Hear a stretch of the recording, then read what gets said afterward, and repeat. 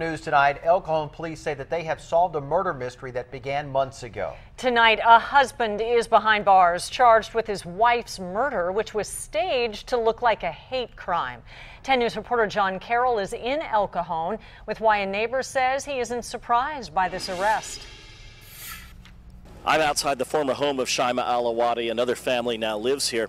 I spoke with her daughter's best friend today, and she says the family is devastated, but even at this early point, they feel that justice has been served. We determined that this homicide was a result of domestic violence and not a hate crime. El Cajon Police Chief Jim Redmond finally put to rest rumors that had persisted for months that the murder of 32-year-old Shaima Alawati was a hate crime.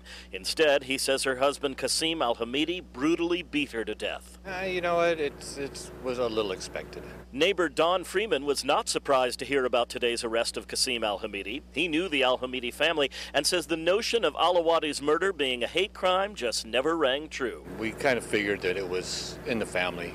Hate crime, you know, that was pretty much the next day. That was, you know, the consensus that it wasn't a hate crime. Alawati's bloody body was found by her daughter Fatima, seen here talking to 10 News the day after the murder. And standing beside her, the man now charged with his wife's murder. Qasim Al-Hamidi, as you can see, he appears to be crying. And within a couple of weeks, here he is at his wife's funeral in Iraq, collapsing to the ground. There were many aspects of this case that we needed to look into. That answer came in response to my question about why it took nearly 8 months to make an arrest in the case. There were cultural issues that we needed to look into. There was many witnesses. And sometimes homicide investigations just take time. Now the investigation into this brutal murder is over and the prosecution begins.